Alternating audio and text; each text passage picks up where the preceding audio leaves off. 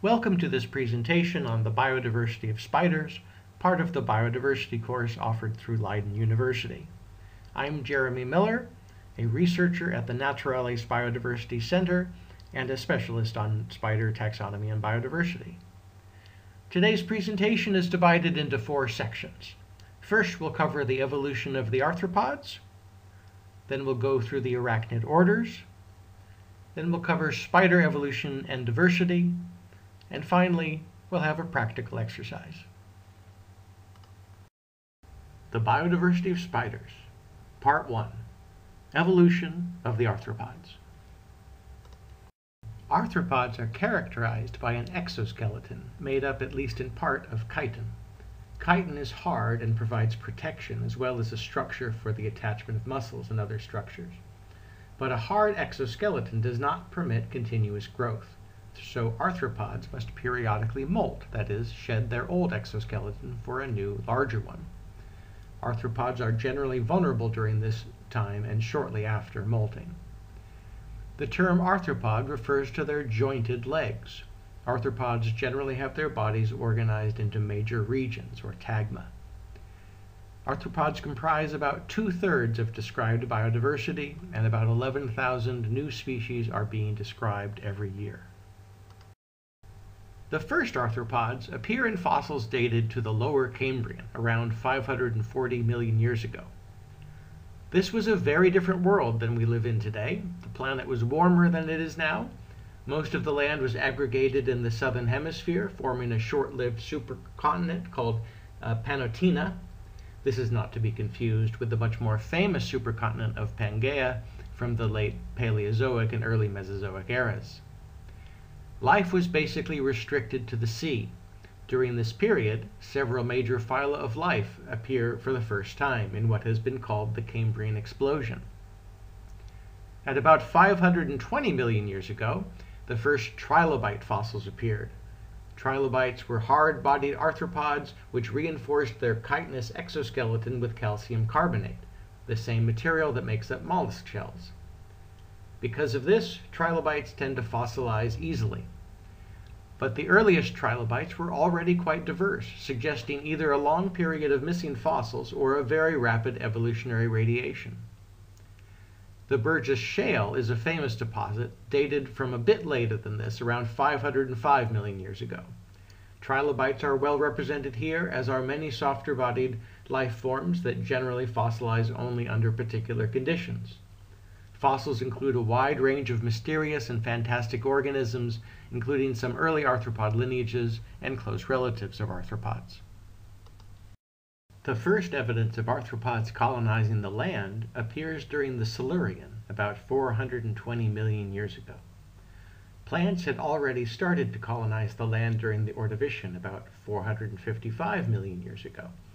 But Silurian deposits indicate for the first land plant megafossils from swampy or marshy habitats.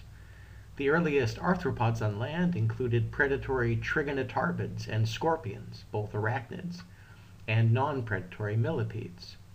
Fossilized arthropod tracks from this period contribute evidence of early terrestrial life. Trilobites flourished during the lower Paleozoic before slipping into a long decline.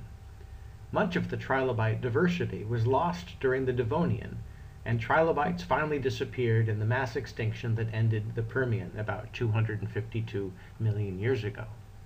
Trilobites filled a wide range of ecological roles, including predators, scavengers, and filter feeders.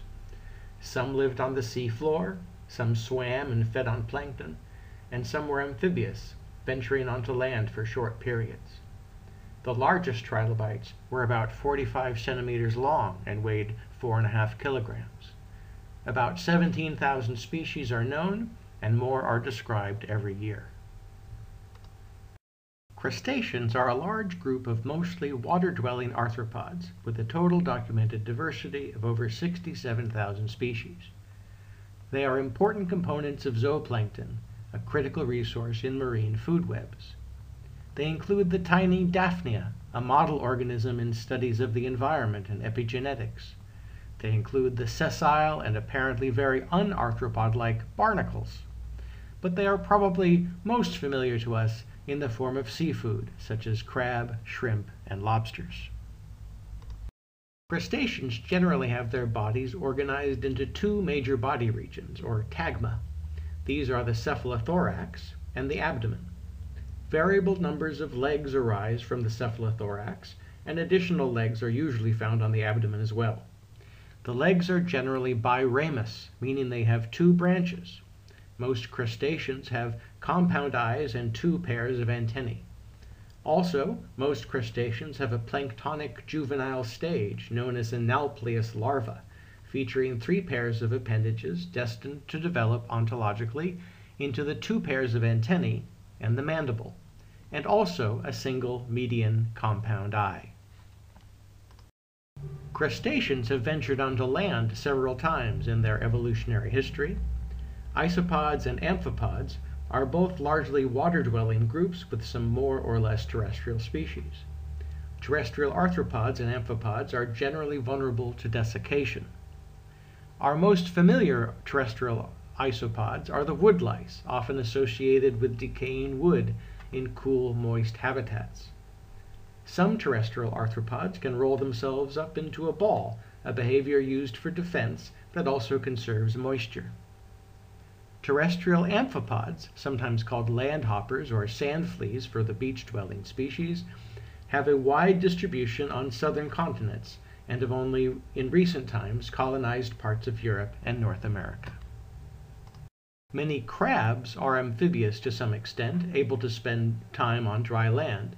Some have evolved to live predominantly on land, but still need to return to the water for reproduction.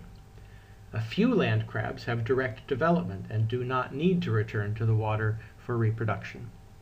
Hermit crabs are similarly amphibious, and a few species have also evolved to live predominantly on land, but these require periodic access to water to maintain functional gills and for reproduction.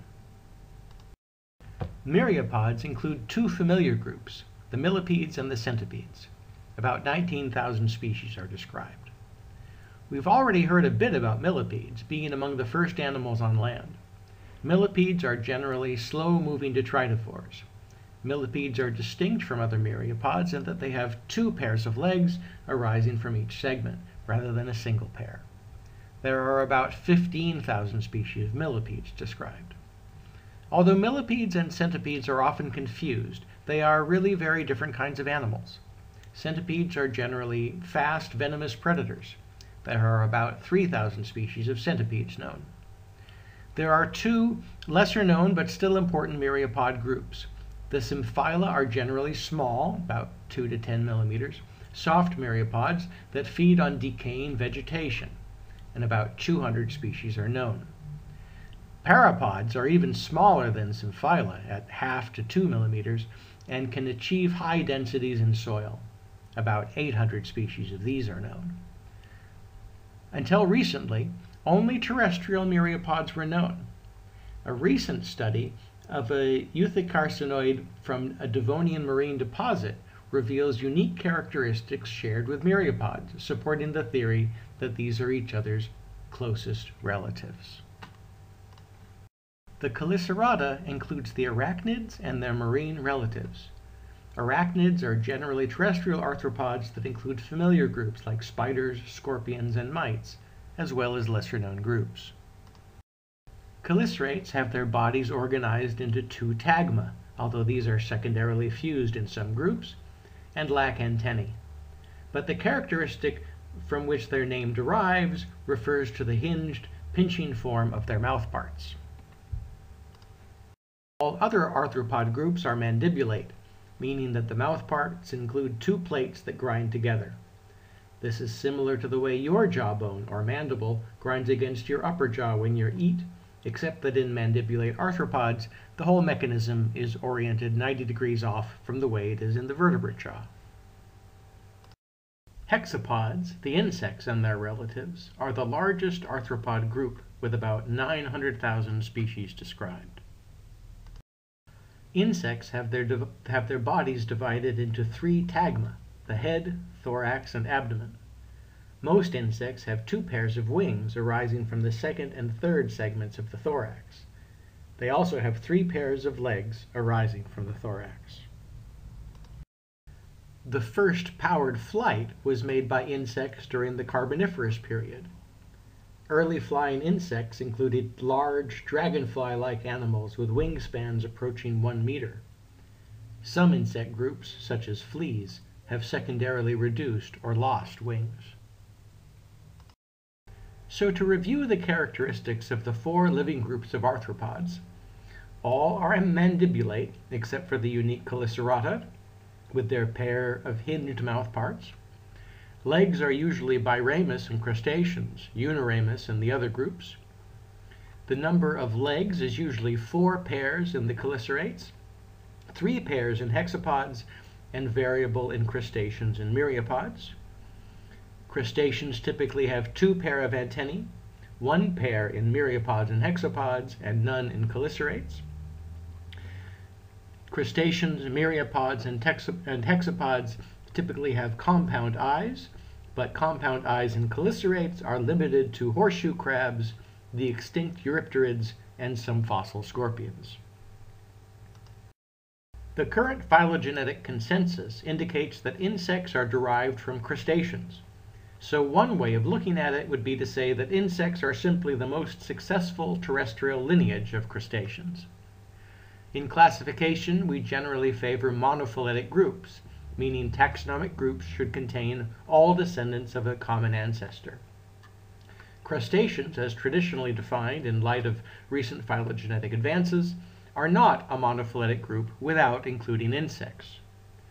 The monophyletic group that includes both crustaceans and insects is referred to as the Pancrustacea. Together, arthropods comprise nearly 2/3 of described living species, and of these, the hexapods are clearly dominant, accounting for well over half of known species. So to review, arthropods appeared in the fossil record more than 500 million years ago. They were the first animals to colonize the land, a few tens of million years behind the first land plants. They were the first to fly. They suffered the loss of both trilobites and eurypterids at the end of the Permian, about 250 million years ago. That was, of course, the greatest mass extinction in history. And they did all this before the appearance of the dinosaurs and long before the first mammals.